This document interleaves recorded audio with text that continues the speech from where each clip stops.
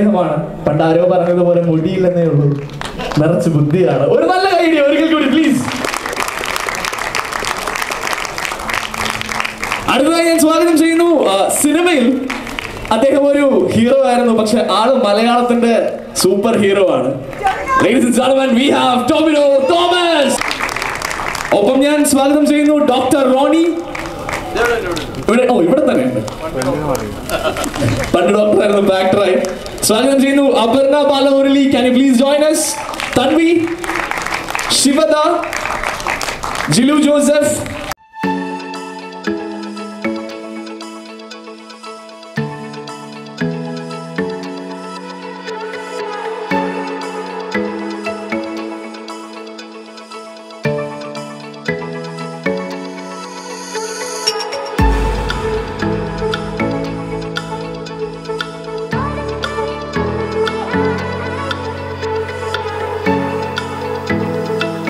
ഓർമ്മകൾ വീണ്ടും ഒരു എന്താ പറയാ, ഒരു ഭയാനകമായ ഒരുപാട് നിമിഷങ്ങളാണ്. പക്ഷെ എനിക്ക് ഈ സിനിമ കണ്ടതിന് ശേഷം അഭിമാനത്തോടു കൂടി ഒരു കാര്യം പറയാൻ സാധിക്കും. This is my Kerala story. ഇതാണ് എൻ്റെ കേരള സ്റ്റോറി, എൻ്റെ വേർഷൻ ഓഫ് കേരള സ്റ്റോറി. ഞാനൊരു ജനപ്രതിനിധിയായിരുന്നപ്പോൾ MLA ആയിരിക്കുന്ന സമയത്താണ് ഒരുപാട് മണിക്കൂറുകൾ ഒരു പവർഫുൾ ആളാണ് എന്ന് ജനങ്ങളും ഞാനും തെറ്റിദ്ധരിച്ച എനിക്ക് ഒന്നും ചെയ്യാൻ സാധിക്കില്ല. ആ പ്രളയം തുടങ്ങിയ സമയങ്ങളിൽ വിറങ്ങലിച്ച് നിന്നുപോയ ഒരുപാട് അവസരങ്ങളുണ്ട്. ഇതിൽ കണ്ട ഓരോ നമ്മൾക്കറിയാവുന്ന ഇൻസിഡൻസ് ആണ്, പക്ഷെ അത് ഓരോ ആളുകളുടെ കണ്ണിൽ നിന്ന്, ഓരോ ആൾക്കാരുടെ ജീവിതത്തിന്റെ പെർസ്പെക്റ്റീവിൽ നിന്ന് അത് സ്ക്രീനിലേക്ക് വന്നപ്പോൾ പലതവണ കരഞ്ഞു, പലതവണ എനിക്ക് ഗൂസ് ബംസ് ഉണ്ടായി. നമ്മളെല്ലാം ഒട്ടും ലാഗില്ലാതെ നമ്മളെല്ലാം ഇൻസ്പയർ ചെയ്ത ഒരുപാട് കമ്മ്യൂണിറ്റീസ്, ഒരുപാട് ആളുകൾ, എന്താ പറയുക, മത്സ്യത്തൊഴിലാളികളും അവരുടെ ജീവിതവും എല്ലാം നമ്മളെ സംബന്ധിച്ച് ഞാൻ പറഞ്ഞില്ല, ഞാൻ കാണില്ലായിരുന്നു, കാണാൻ ആഗ്രഹിക്കാത്ത ഒരു സ്റ്റോറിയാണ്. പക്ഷെ അത് വളരെ ബ്യൂട്ടിഫുള്ളായി, അതിമനോഹരമായി. എന്നെ ഈ സിനിമ കൊല്ലത്ത് ഒരു പള്ളിയുടെ പെർമിഷന് വേണ്ടിയിട്ട് ജൂഡ് എന്നെ വിളിച്ചപ്പോൾ ഞാനിതൊരു മഹാസംഭവമായിരിക്കും എന്ന് ഞാൻ കരുതിയില്ല. ഇങ്ങനെ വളരെ മനോഹരമായി അത് ഓൺ സ്ക്രീൻ കാണാൻ സാധിക്കും എന്ന് കരുതിയില്ല. ഇവിടെ നിൽക്കുന്ന കാസ്റ്റിൽപ്പെട്ട ഓരോ ആളുകളും they have done their job brilliantly well. Congratulate all of them. എനിക്ക് എല്ലാവരും സുഹൃത്തുക്കളാണ്, അതുകൊണ്ട് അവരുടെയും പേരെടുത്ത് പറയുന്നില്ല. എല്ലാവരും അവരവരുടെ റോള് വളരെ മനോഹരമായിട്ട് ചെയ്തു. ഞാൻ വിചാരിച്ചു ടോമിനോന്റെ അടുത്തേക്ക് ഓടി വരുന്നതാണ്. Yes, so thank you IB sir, thank you Vijay sir. നന്ദി മാത്രമാണ്. അതിജീവനം എന്നും ഓർക്കേണ്ട ഒരു കാര്യമാണ്, ഒരിക്കലും മറക്കാൻ പാടില്ലാത്ത ഒരു കാര്യമാണ് ഓരോരുത്തരുടെയും ജീവിതത്തിൽ. കാരണം നമ്മളെല്ലാവരും അതിജീവിച്ചത് അത്രമാത്രമാണ്. ഇതൊരു വലിയ സ്മരണയാണ്, ഇത് വലിയൊരു odd to the real heroes, and that is what this is. Everyone is A hero എന്നാണ് എഴുതി വെച്ചത്. നമ്മളെല്ലാവരിലും ഒരു ഹീറോ ഉണ്ട് എന്ന് നമ്മൾ തന്നെ മനസ്സിലാക്കിയ ഒരു കുറച്ച് കാലമായിരുന്നു അത്. And we'll click a picture, smile. Yes, thank you, thanks a lot. Thank you. ഇത് ഒരുപാട് സന്തോഷമുണ്ട്. നമ്മൾ മലയാളികൾ എല്ലാവരും ഒരുമിച്ച് ചെയ്ത ഒരു 2018 പോകുന്ന സമയത്ത് നമ്മൾ ഒന്നിച്ച് ചെയ്ത ഒരു കാര്യത്തിൻ്റെ ഒരു ചെറിയ ഞങ്ങളൊരു ട്രിബ്യൂട്ടാണ് ഈ പടം. അപ്പോൾ എൻ്റെ ടീം മൊത്തമുള്ള എനിക്ക് സന്തോഷമുണ്ട്. എൻ്റെ cameraman, art director, editor, line producer, പടത്തിൽ അഭിനയിച്ച എല്ലാവരും ഉണ്ട്. ഈ ഒരു നിമിഷം ഭയങ്കര ധന്യമാണ്. കാരണം നമ്മളെല്ലാവരും ചെയ്തതിൻ്റെ വെറും മിനിയേച്ചർ വേർഷനാണ് ഈ സിനിമ. നമ്മൾ മലയാളികളെല്ലാം അടിപൊളിയാണെന്നുള്ളതിൻ്റെ ഒരു റൊമാൻറ്റിഫിക്കേഷനിൽ ഉണ്ടായ ഒരു സിനിമയാണ്. ഇത്രയും സിനിമകൾ ചെയ്തിട്ടുണ്ടെങ്കിലും ഇത്രയും അഭിമാനത്തോടു കൂടി ഒരു സിനിമയുടെ വിജയം ആഘോഷിക്കുന്നത് ആദ്യമായിട്ടാണ്. ഒരുപാട് സന്തോഷമുണ്ട്. ഇങ്ങനൊരു സിനിമ ചെയ്യണമെന്ന് ജൂഡ് എൻ്റെ അടുത്ത് പറഞ്ഞപ്പോൾ, അല്ലെങ്കിൽ ഈ സിനിമ പ്ലാൻ ചെയ്ത സമയം മുതൽ നമ്മൾ എപ്പോഴും ആലോചിച്ചിരുന്ന ഒരു കാര്യം, നമ്മളെല്ലാവരും കണ്ട് നമ്മളെല്ലാവരും അനുഭവിച്ചതാണ് ഈ പ്രളയം. അപ്പൊ അതിനോട് ഏറ്റവും കൃത്യമായ രീതിയിൽ ഇതിന് സിനിമയാക്കണം എന്നുള്ളതൊരു വലിയ വെല്ലുവിളി തന്നെയായിരുന്നു. ഇപ്പോൾ നേരത്തെ പറഞ്ഞ പോലെ ഇതിൽ ഒരുപാട് പേരെ നിങ്ങൾ സ്ക്രീനിൽ കണ്ടിട്ടുണ്ടെങ്കിലും കഴിഞ്ഞ 4 വർഷമായിട്ട് ഈ സിനിമയ്ക്ക് വേണ്ടിയിട്ട് എല്ലാ എഫേർട്ടും ഇട്ട് ഈ സിനിമ ഈ കാണുന്ന രീതിയിലേക്ക് എത്തിച്ച ജൂഡിനാണ് ഈ സിനിമയുടെ എല്ലാ വിജയത്തിന്റെയും അവകാശമുള്ളവരുടെ ഒരുപാട് സന്തോഷമുണ്ട്. നേരത്തെ പ്രിയപ്പെട്ട ഹൈബി ഈഡൻ പറഞ്ഞു, ഞങ്ങള് ഒരു മഴ തുടങ്ങി ആദ്യത്തെ ദിവസം കഴിഞ്ഞ് രണ്ടാമത്തെ ദിവസം വൈകുന്നേരമാണ് നമ്മൾ ആദ്യത്തെ ക്യാമ്പുമായിട്ട് തുടങ്ങുന്നത്. അത് നമ്മൾ മനസ്സിലാക്കിയിരുന്നില്ല കേരളം ഫേസ് ചെയ്യാൻ പോകുന്നത്, കേരളം അനുഭവിക്കാൻ പോകുന്നത് എന്താണെന്നുള്ളത്. അപ്പൊ അന്ന് നമ്മൾ കണ്ട ആ ഭീകരത എല്ലാ അർത്ഥത്തിലും അത് സ്ക്രീനിൽ എത്തിക്കാൻ പറ്റി. അതിനോട് 100% സത്യസന്ധത കാണിക്കാൻ പറ്റി എന്നുള്ളതാണ് ഈ സിനിമയുടെ ഏറ്റവും വലിയ വിജയം.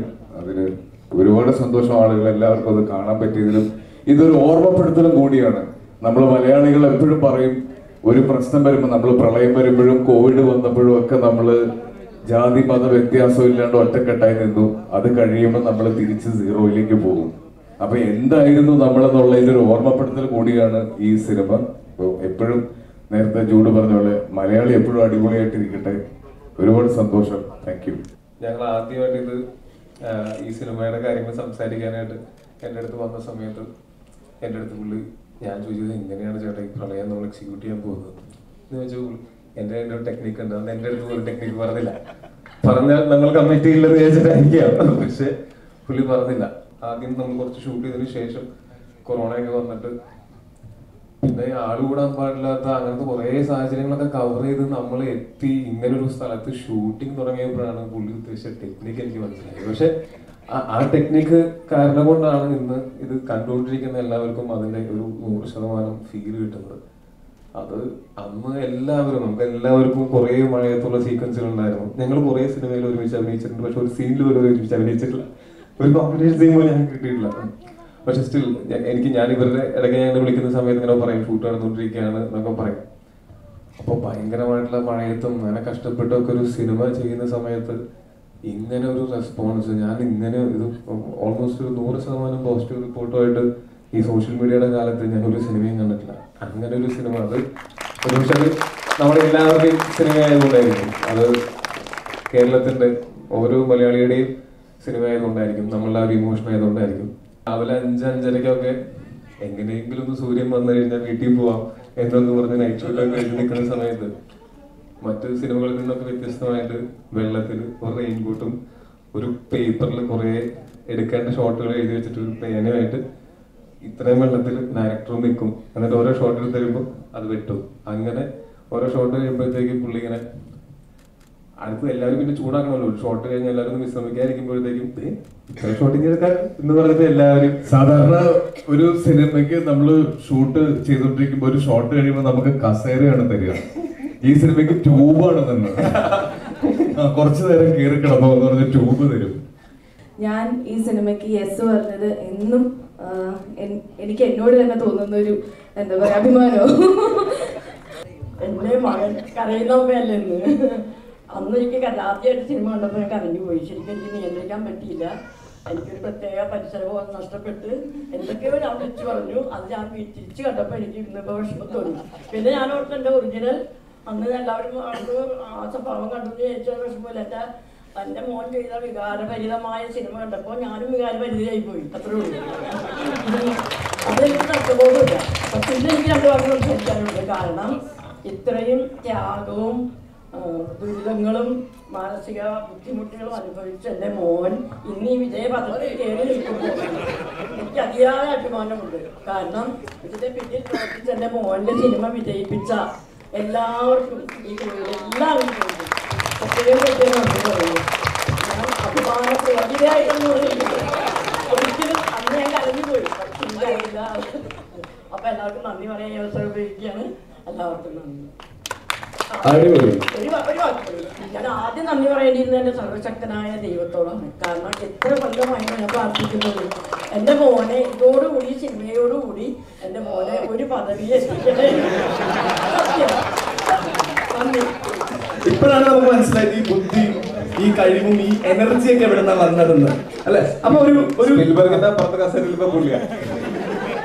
അപ്പൊ ഇത്രയൊക്കെ പറഞ്ഞ സ്ഥിതിക്ക് ഇത്രയും അഭിമാനമുള്ളതായി നിൽക്കരുത്. നമുക്കൊരു കൊടുത്താലോ മോനെ?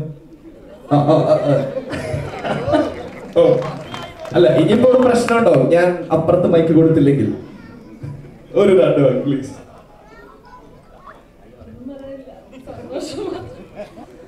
അഭിമാനം. ഉറപ്പാണ്. കഷ്ടപ്പാടുകൾക്കൊക്കെ ദൈവം വലത്. 2018.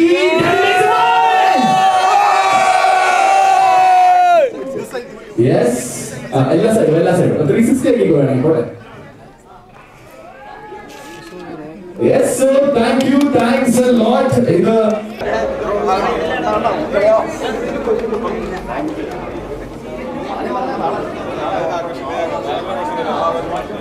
2018 പ്രളയത്തിൽ സാറായിരുന്നു ആ വലിയ ദൗത്യത്തിന് ഇത്തായെയും കൊണ്ട് ഹോസ്പിറ്റലിലേക്ക് പോയത്. ആ ഒരു നിമിഷം എങ്ങനെ നോക്കി കാണുന്നു? ആക്ച്വലി അന്ന് നമ്മൾ മിഷൻ ചെയ്യുമ്പോൾ ഇമോഷൻസ് ഒന്നും ഉണ്ടാവാറില്ല. ഇമോഷൻസ് വരുന്നത് കഴിഞ്ഞിട്ടുണ്ട്. മിഷനൊക്കെ കഴിഞ്ഞിട്ട് വൈകുന്നേരം വീട്ടിലേക്ക് പോകുമ്പോൾ അപ്പോഴാണ് ന്യൂസൊക്കെ കാണുന്നത്. അതേ ഇമോഷൻ ഇന്ന് ഈ റെസ്ക്യൂ ഓപ്പറേഷൻ കണ്ടപ്പോൾ സത്യം പറഞ്ഞു കഴിഞ്ഞാൽ ഐ തിങ്ക് ഒരു ഉഗ്രൻ മൂവിയാണ് ഉണ്ടാക്കിയിരിക്കുന്നത്. And something that every Malayali should be proud of and they should probably watch. And I also consider that കൂടെയുള്ള ആൾ സജിത, ഹെലികോപ്റ്റർ കാണാത്ത ഒരാൾ അന്ന് ഒരു മൂളലും ഇല്ലാതെ bravely getting into that helicopter perfectly well. I think she also deserves kudos for what she did that day. അന്ന് എങ്ങനെയുണ്ടായിരുന്നു ഹെലികോപ്റ്ററിലേക്ക് കയറിയപ്പോൾ ഒരു അവസ്ഥ? ഇന്നിപ്പോൾ ചിത്രത്തിൽ കണ്ടു കഴിഞ്ഞപ്പോഴത്തേനും വളരെ വിഷമിച്ചായിരുന്നു പോയത്. അന്നത്തെ അവസ്ഥ എന്തായിരുന്നു? ശരിക്കും സങ്കടം വന്നു. ആ സമയത്ത് അനുഭവിച്ചതാണ്. ഇതിലും എന്ത് രക്ഷപ്പെടുമെന്ന് ഒരു ഉറപ്പില്ലാത്തൊരു സിറ്റുവേഷനായിരുന്നു. ആ ഒരു ടൈമിലാണ് സാറ് വന്നത്. അപ്പോൾ സിനിമ കണ്ടപ്പോൾ ശരിക്കും എന്താ പറയുക, സങ്കടം വന്നത്രേ. ഇങ്ങനെയാണോ? ആ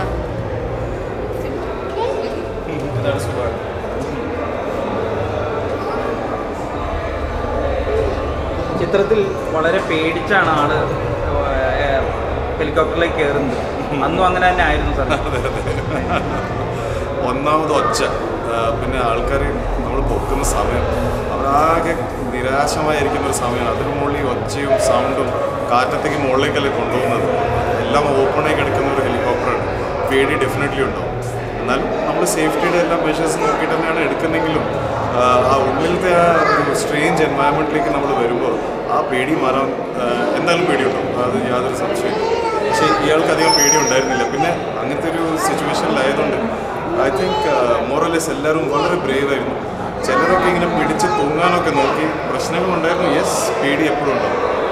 നമ്മൾ നമ്മുടെ സ്റ്റാൻഡേർഡ് എൻവയറമെൻ്റ് അല്ലാതെ നമ്മൾ പുതിയൊരു എൻവയറമെൻറ്റിലേക്ക് പോവുകയാണെങ്കിൽ അതെപ്പോഴും ഒരു സ്ട്രേഞ്ച് എൻവയറമെൻറ്റും ഡേഞ്ചറുള്ളൊരു സമയമാകുമ്പോൾ പേടി എങ്ങനെ ഉണ്ടാവാതില്ല. നിങ്ങൾ വന്നു കഴിഞ്ഞാൽ നിങ്ങൾക്കും പേടി. അന്ന് ഇക്കായി ഉണ്ടായിരുന്നല്ലോ സ്ഥലത്ത്, എങ്ങനെയുണ്ടായിരുന്നു? പേടിയായിരുന്നു. പിന്നെ ആ രക്ഷിക്കുന്ന സമയത്ത് ഒരു ആശ്വാസമായിരുന്നു. അറിയാമായിരുന്നു രക്ഷപ്പെട്ടല്ലോ. അതേ സിറ്റുവേഷനാണ് സിനിമയിൽ കണ്ടത്.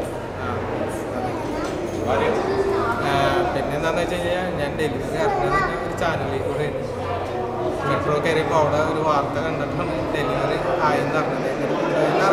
ആദ്യം അറിയില്ലായിരുന്നു.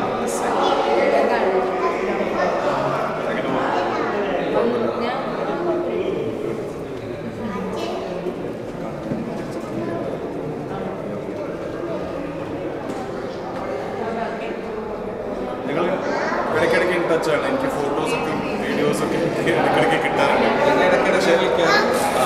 വിളിക്കും, എന്തായാലും ജബീൽ വിളിക്കും എപ്പോഴും. It's A pleasure.